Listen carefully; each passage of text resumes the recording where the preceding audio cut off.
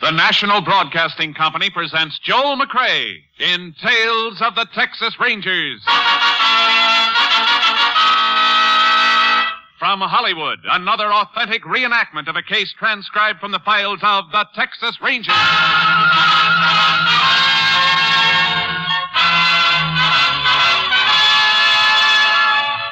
Tales of the Texas Rangers, starring Joel McCrea as Ranger Jace Pearson. Texas, more than 260,000 square miles, and 50 men who make up the most famous and oldest law enforcement body in North America.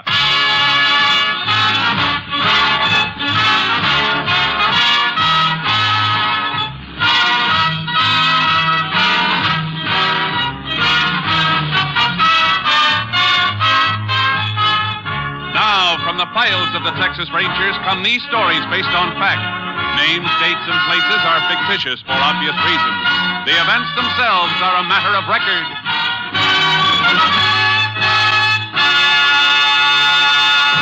Case for tonight, Fugitive's Trail.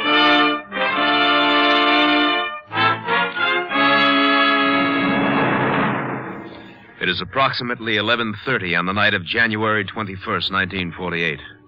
Mr. and Mrs. Ben Purvis are driving back to their ranch on the outskirts of Newby, Texas.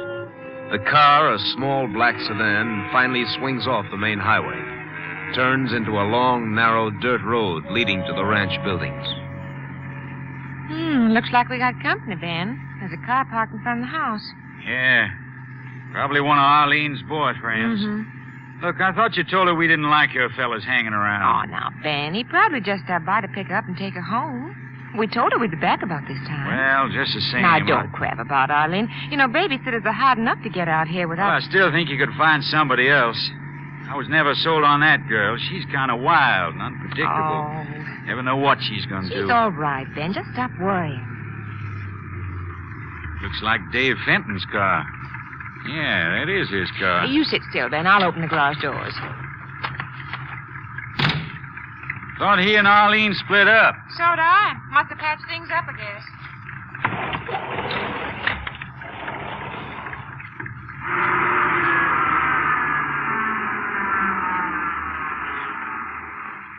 You got the plants Mrs. Sutton gave you? Right here. What sort of flowers they gonna be? Yellow. Miss Sutton told me the name, but I forgot. I think they look real nice alongside the house there, don't you? Yeah, I guess so. You know, Ben, I'm kind of glad we went over to see Miss Sutton tonight. Yeah, she's a real nice old lady. Mm-hmm. Sure held up fine at the funeral this afternoon. It's going to be hard on her for a while, though, poor thing. After all, she and Mr. Sutton were married almost 40 years. Now he's gone. Yeah. Well, Doc warned him to slow down after that last attack he had. But no, he wouldn't hear of it. Uh-oh, it sounds like our youngun's acting up. Well, he shouldn't be crying now if Arlene gave him his 10 o'clock bottle. He'd just like her to forget. Arlene, what? Ben, she's not here. That's funny. Arlene? Probably in with the baby. Let's... Hey, what's this? What's the matter? Look, chairs turned over. What? Look, my good table lamp on the floor. Oh, Ben, look, it's broken. Hey, what the heck's been going on around here? Arlene? Here, honey, you take the lamp. I'm going in to see the baby. Arlene! Where is that fool girl, anyway? Baby all right, Helen? His blanket was on the floor. He's just cold, that's all. See if Arlene's in the kitchen, will you, Ben? All right. I'll be darned. Honey, come here a minute, will you? Is Arlene in here, Ben? No. Look at this. What? Baby's bottle, full. Here's a warming pan. She didn't give him his feeding. Well, I wonder where she is. I'm going to have a look out back. Doggone kid. Careful on the porch, dear. Better turn on the light. Okay. Good Lord. Ben? Ben? Ben, what's the matter? What? Ben, who is it? Young Dave Fenton. He's dead.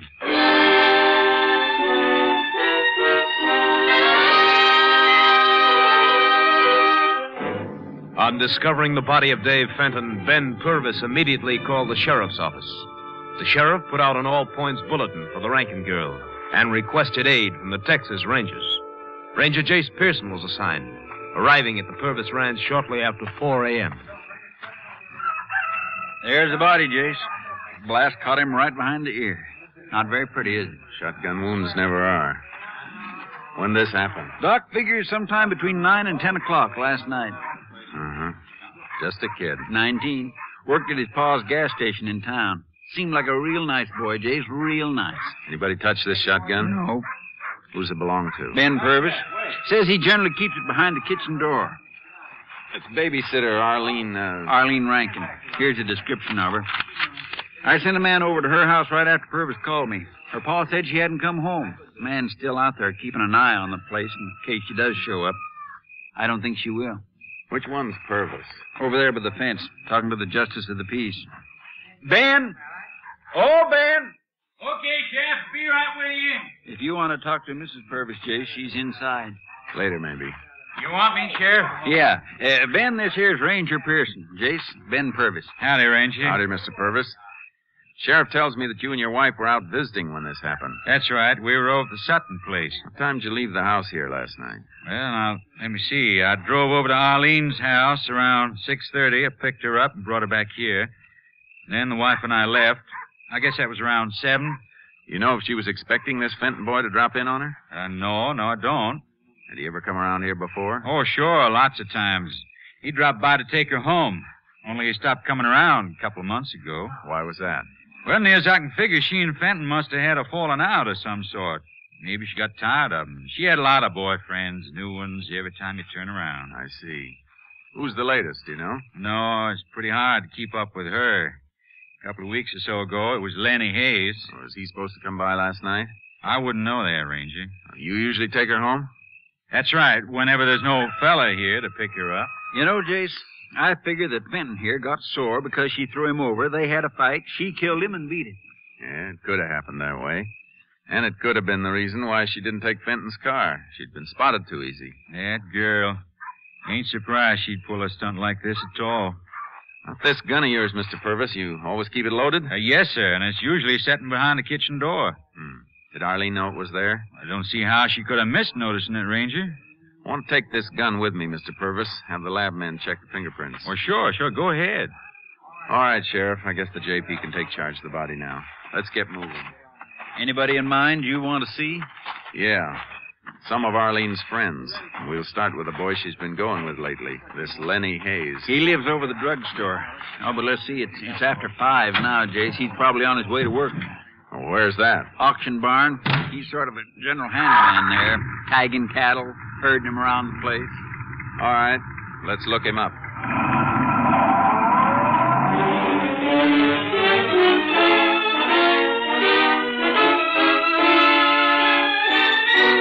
The gray of dawn was creeping over the horizon as we reached the auction barn. The sheriff and I mounted the stairs to the platform overlooking the pens below. You see Lenny Hayes anywhere, Sheriff? Yeah. Yeah, there he is, down there, coming along the runway. Lenny! Oh, Lenny! Yeah? Want to talk to you. Come on, Jace.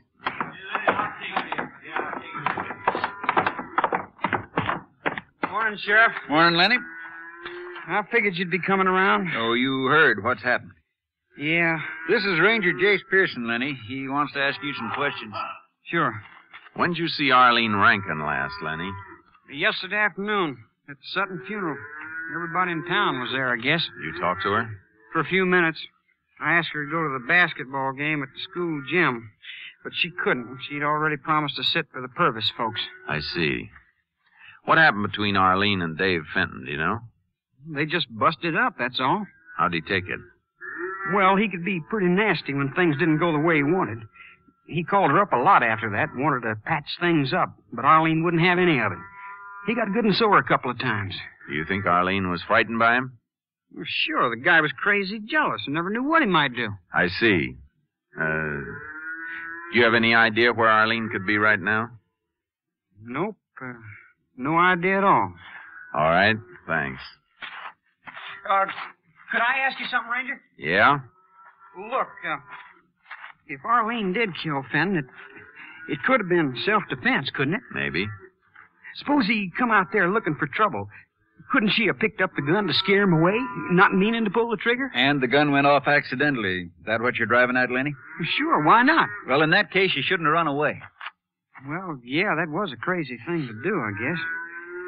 But look, if she was to give herself up now, and if she could prove it was self-defense, an accident... Go on. Well, I mean, things would go easier on her, wouldn't they? Has Arlene been in touch with you, Lenny? Has she? Listen, Ranger, I don't want to get in any trouble, but... You won't if you tell the truth. Well, this thing is getting me down. I want to get it off my mind. If I told you where she is, would you give her a break? I'm not a judge. Where is she? She phoned me last night from Covington, from the bus depot. Covington, huh? Yeah, she said she was in trouble. Wouldn't tell me what it was. She said she needed money, and, well, I didn't have any. Not even enough to buy gas to drive over there. What'd you tell her? I told her I'd see if I could raise some, but, well, she hung up on me. What time did she make this phone call? Around midnight, a few minutes before. I remember because I was listening to the radio and the station signed off while I was talking to her. There's a bus comes through here around 10:30, and it pulls into Covington a little before midnight, Jace. That's the one she probably took. Come on, Sheriff. Let's head for Covington.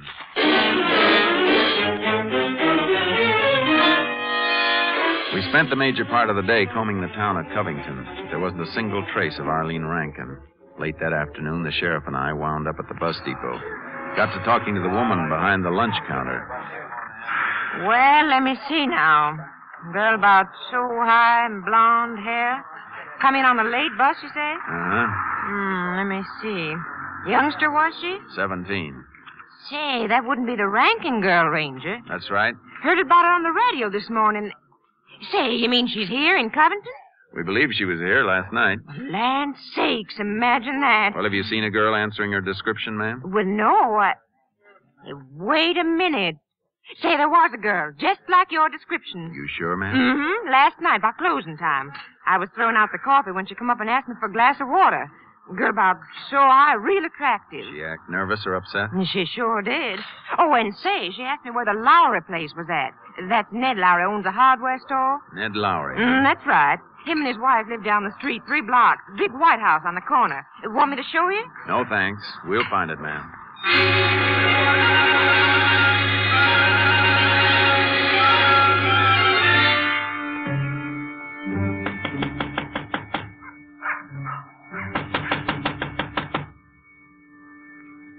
Doesn't seem to be anybody at home, Jace. I'm pretty sure there is, Sheriff. I heard someone moving inside. Hey, you're right, Jace. There is somebody in there. I just saw the window curtains move. Reckon I ought to slip around back. Hold it. Yeah? Oh, Ranger, what is it? Afternoon, miss. We begin to think there wasn't anyone at home. Sorry if I kept you. I was taking a nap. I wasn't sure if I heard someone at the door or not. We're looking for a girl named Arlene Rankin. Arlene Rankin? Well, there's no one here by that name. Is that so? This is a Lowry residence. We know that, miss. Well, there are only 3 of us living here. My sister, her husband, and myself. You don't know Arlene Rankin? No. Should I? Here's her picture, miss. Ever see her before? See. No. No, I never saw her before. Your sister and her husband at home? No, I'm alone. Mind if we come in? Well, no, but... We just want to look around. Sounds like it's in this room, Jace. There's no one in there. It's just... We'll have a look anyway, miss. Window shutter, Jace. Wind's banging it against the house. It's broken. Kept me awake half the night. Look, if you tell me what this is all about... That suitcase over there on the chair, miss. Who does it belong to? Well, that's mine. Yours, eh? Baggage tag here says Continental Trailways, Jace. That's how I got here, by bus. What's that, miss? I arrived last night, just here visiting my sister. What time did your bus get in last night? Oh, it was around midnight. You talked to anyone at the depot? No, I don't think I did. Are you sure? Oh, wait, I did ask the woman at the lunch counter how to get here. I see. That lady back at the lunch counter sure has an imagination, Jace. Tell me, miss, did any other girl get off the bus when you did last night? No other girl. You positive? Yes, I think so. What do you make of that, Jace? Take a look at this photograph again, miss. You recall seeing this girl among the passengers? Well? No, I don't remember seeing her. Of course, the bus was crowded, and I really didn't pay much attention to the others on board. I see. Look, would you mind telling me what this is all about? No cause for you to worry, miss. Sorry we bothered you. Come on, Sheriff.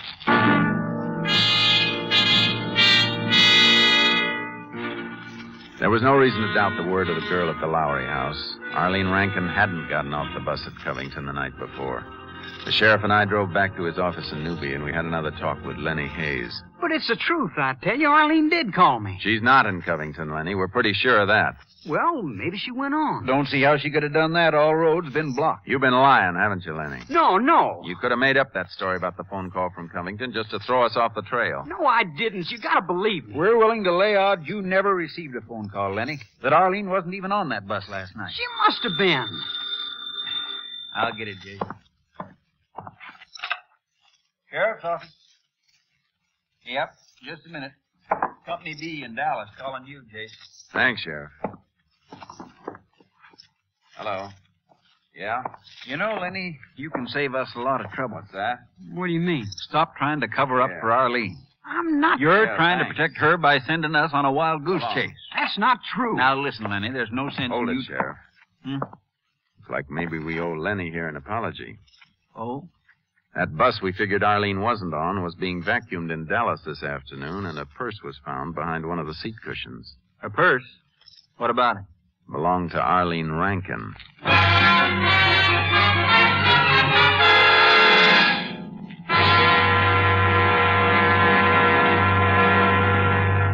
You are listening to Tales of the Texas Rangers, starring Joel McCrea as Ranger Jace Pearson. Now, we continue with tonight's case, Fugitive's Trail, an authentic story from the files of the Texas Rangers.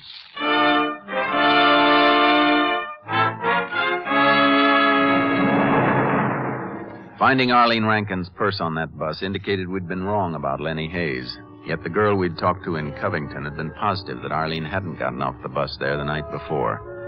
I put in a call to the Continental Trailways Company and found out that the driver of the bus was due back in Newby in an hour. We were waiting at the bus station when he came in.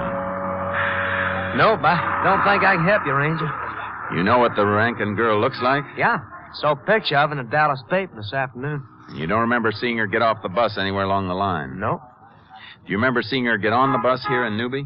Look, I picked up quite a load here last night. A lot of high school kids, Ranger. Maybe this Rankin gal was one of them. Maybe she wasn't. Didn't pay much attention. I just wanted to get rolling. In a hurry, were you? I was running behind schedule. See, ordinarily there's a 5-minute wait here. 1 cup of coffee. Well, I had 2. Oh? Basketball game, the high school gym went overtime, and, well, I didn't want to shove off. I knew most of the kids were counting on getting the bus. Wait a minute. You were late taking off? Oh, sure. Almost 10 minutes. What time did you arrive at Covington? Well, with all those stops along the way, I lost another 5 minutes. Didn't pull into Covington till 12:50. 12:15. Yeah? Yes? Yeah, Sheriff, yeah.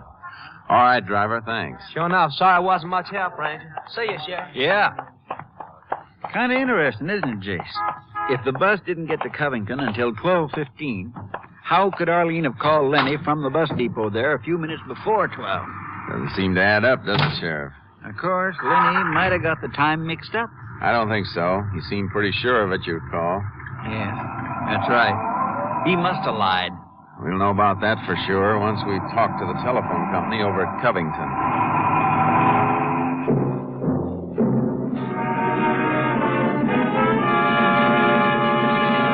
Back at the sheriff's office, I called the Covington phone company. Asked them to check a call from the Covington bus station to Lenny's number in Newby. There was no record of any such call. The sheriff sent one of his deputies out to bring Lenny in, and we waited. Well, and it's just like we figured, Jace. The girl wasn't on the bus at all. Only how do you account for the purse? It was found on the bus. A plan, Sheriff. Lenny could have slipped aboard the bus last night, put it in there while the driver was in the cafe having coffee. Yeah? Yeah, he could have done that. Be mighty careless of a girl to forget her purse when she's trying to make a getaway, don't you think? A little too careless. I won't say that thought hasn't crossed my mind, Jace. And you know, Sheriff, something else bothers me. It seems like Lenny went to an awful lot of trouble trying to cover up for the girl. Well, any kid who's as crazy about a girl as he is about I know, Arlene. but if he was really trying to shield her, he'd have done a lot better by keeping his mouth shut. He's been real cooperative. He's been working at it a little too hard. What are you driving at, Jason? Just a hunch, Sheriff. But if I can force Lenny into making a move, it might be in the wrong direction for him, but in the right direction for us. Yeah, hold it, Jason. Hello? Well, come on in, Lenny. Thanks, Charlie. Any news of Arlene? Not a sign of her yet. Well, Dallas is a pretty big place. The fact that her purse was found on the bus in Dallas doesn't necessarily mean she's there. She could have gotten off the bus anywhere along the line. Yeah, I guess so. Lenny, about this phone call you said you got. Still don't believe me, huh? Maybe you were mistaken. Maybe Arlene just told you she was calling from Covington. No, I heard the operator. She said it was Covington. I see. Well, we'll check with the phone company anyway just to make sure. Check with the phone company? But Arlene called me from a payphone. How can you check? Well, it doesn't make any difference. Phone company keeps a record of all long-distance calls. Didn't you know that? No, I didn't. Well, anyway, that isn't why I asked you to drop in, Lenny. We think you can help us. Mm-hmm. So what? We'd like you to talk to some of Arlene's friends. Maybe you can find out more than we have. Me? You want to help us, don't you? You'd be helping Arlene. Well, sure I want to help. Well, then get to her friends. Tell them if they know something, they better talk up. And get in a lot of trouble by withholding information. Yeah, I guess they can. Okay, that's all, Lenny. Let us know if you hear anything. Yeah. Yeah, I'll let you know, Ranger.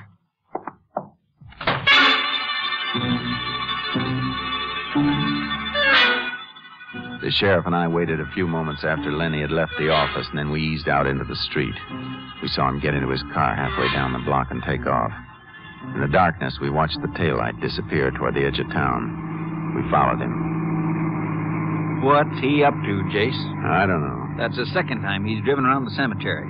Arlene wouldn't be hiding in there, would she? Look, he's turning onto the other highway now, heading south. Good. Maybe we can get a little closer, Jace. Lots more traffic on that road. He's speeding up. Suits me fine. At least we'll get to wherever we're going that much sooner.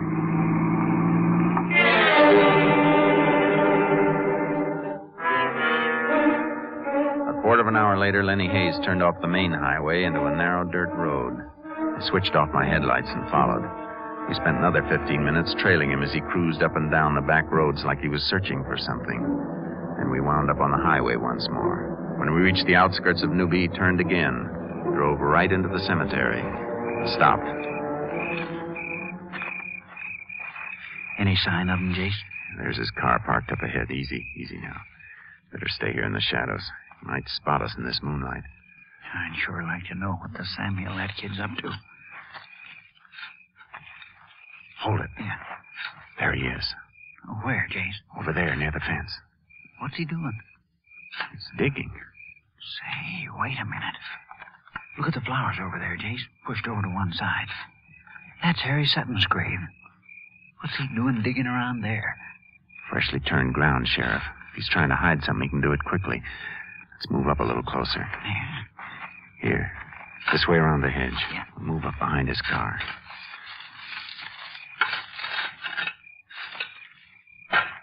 Stay down, Sheriff. What's he doing? Stop digging. He's coming this way, to the car.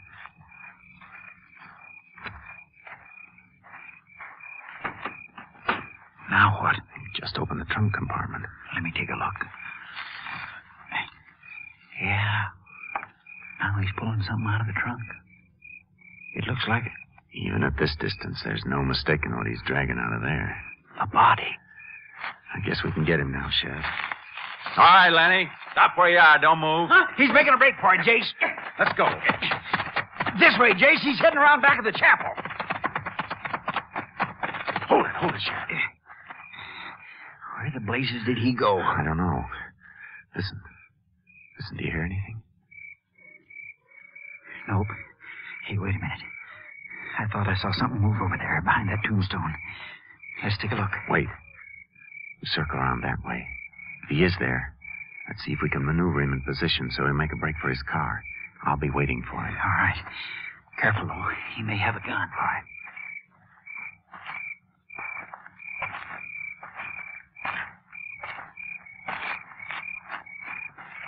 There he goes, Jace. Hold it, Lenny. Let go! Let it go! Simmer down now, boy. This is as far as you go. Let go of me. I said simmer down. Okay, Ranger. You all right, Jace? Yeah. Come on, let's go around back of the car and have a look at that body. Yeah. It's Arlene Rankin, all right, Jason. How about it, Lenny? You feel like talking? Sure. Why not? Arlene, she was just playing me for a sucker. She was really crazy about Fenton all the time, just using me to make him jealous. When'd you find that out? Last night when I sneaked over to the Purvis place. I saw them together. I went out of my head, I guess. So you went inside, got the gun, and shot Fenton. Well, I didn't mean to do it. I just wanted to scare him. I didn't mean to. I suppose you didn't mean to kill Arlene either. No, but I had to. I had to kill her to keep her from talking. You had the body in the trunk compartment here all this time? Yeah. I waited too long last night, trying to make up my mind what to do with it. Sheriff's men were all over the place looking for her. You thought you'd get away with making it look like Arlene had killed Fenton and run off, huh? I almost did get away with it. Yeah, almost. The penitentiary's full of people who almost got away with it, too. Come on, let's go.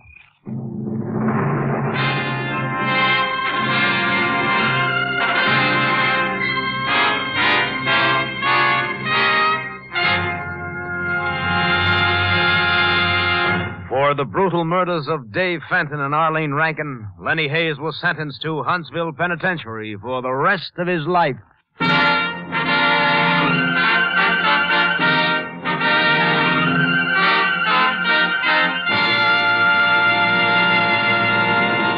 And now, here again is the star of our show, Joel McCrea. One day last year, we received a card from a little girl who wanted to be a Texas Ranger.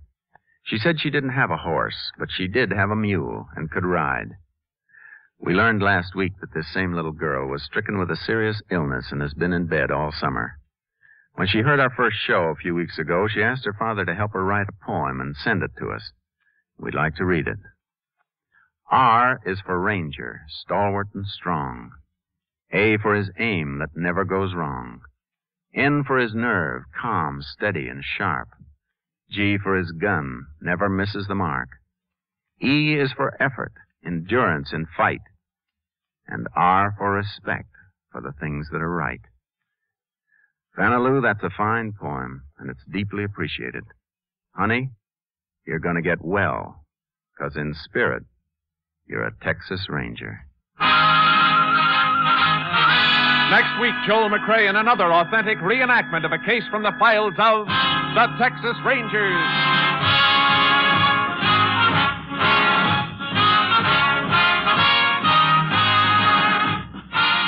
Joel McCrea is currently seen starring in the Universal International Technicolor production Cattle Drive. The cast included Tony Barrett, Lillian Bayef, Whitfield Connor, Parley Bear, Sam Edwards, and Marion Richmond. Technical advisor was Captain M.T. Lone Wolf Gonzalez of the Texas Rangers. This story was transcribed and adapted by Adrian Gendot, and the program was produced and directed by Stacy Keith. Hal Gibney speaking.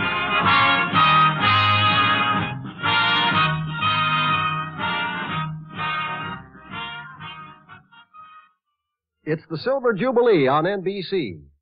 Sunday is your invitation to fine radio entertainment with The Big Show, Phil Harris and Alice Faye, and Theater Guild on the Air. Yes, hear all three on NBC.